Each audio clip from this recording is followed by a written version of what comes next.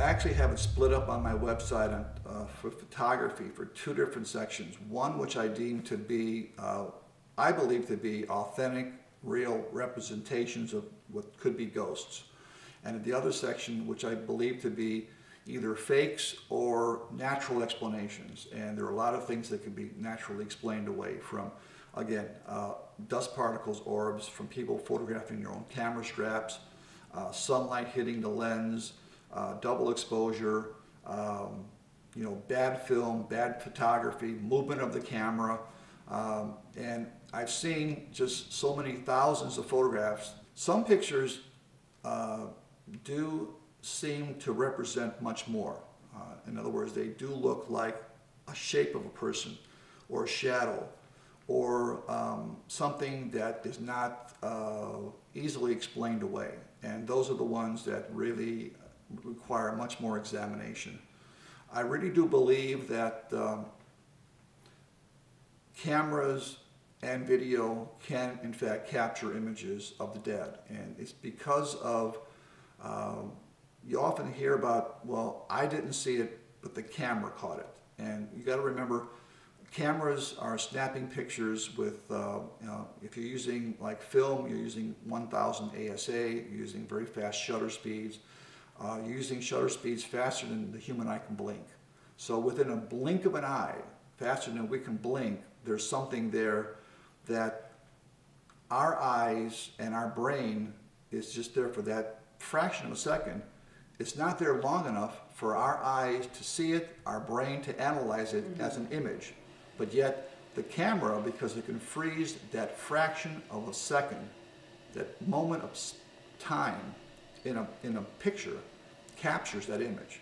And that's the only reason it sees it and we don't, because it can freeze that and we can't. We're a motion picture. We capture things in video, where the still camera captures the stills. And even digital cameras can take digital flaws. In other words, pixels that don't properly fill in on digital pictures that look like round orbs, and they're simply digital flaws. I'm not going to say that every orb is explainable, but a lot of them can be explained away naturally. So you really got to be careful, and the best rule of thumb is to just be aware of the environment of where you're taking the picture. Is it dusty? Is it humid? Is it outdoors? Is it rainy? Whatever. And if you get something, then you'll be able to maybe say, okay, I was in a very dusty condition, that's probably dust. Or I was outside, it's probably bugs. Just be aware of where you're taking the picture at. EMF, very, very strong EMF fields can cause hallucinations, you know, headaches, even they say skin irritations. And that's what these devices, some of these devices were initially built for, is showing people the dangers of high EMF fields and how to reduce them in your home, and not for ghost hunting. Yeah. But people that often experience high EMF feel as though they have that they're paranoid. They have a paranoia feeling, or that they have a skin irritation, or that they have headaches.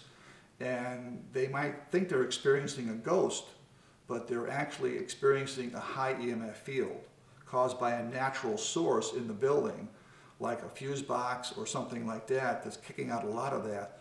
And as they get away from that to another part of the building, they feel fine.